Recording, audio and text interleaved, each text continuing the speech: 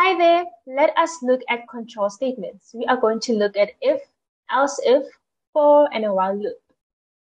Now let's start with an if statement. For if statement, example 1, we are going to define our x as x equals to 10. And if x is greater than 9, display x is greater than 9. Run the file, x is larger than 9. Now let's look at an else and else if statement. We defined our x as is equals to 10. And we are saying is if x is greater than 20, display x is larger than 20. And else if x is greater than 2, display x is greater than 2 but less than 20.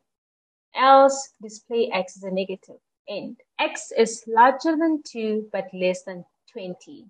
We know that our x was defined as 10. Now let's look at a for loop. For loop example 1.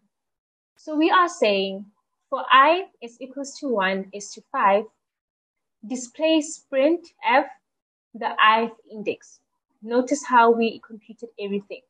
So what we expect is we expect to see ith 1, first ith, second ith, all the way to 5. I run my file. When you come to your command windows, this is what should display. Next, let's look at example 2, a for loop as well. For I between 30 and 100, display characters. Notice what Octave will do for you. Octave is now displaying all those characters. Started all the way from 30, going all the way down until the small letter D, which is 100. Now let us look at for loop example 3. So now we are saying n is equal to input an integer. For I is equal to 1 is to n, display happy, and run the file. Let's choose an integer of 5. Happy, happy, happy, happy, happy 5 times. Lastly, let us look at a while loop. I've defined my I as equals to 1, while I is less than 5, display I. And I should be I plus 1. So what do we expect to see? We expect to see 1 all the way to 5.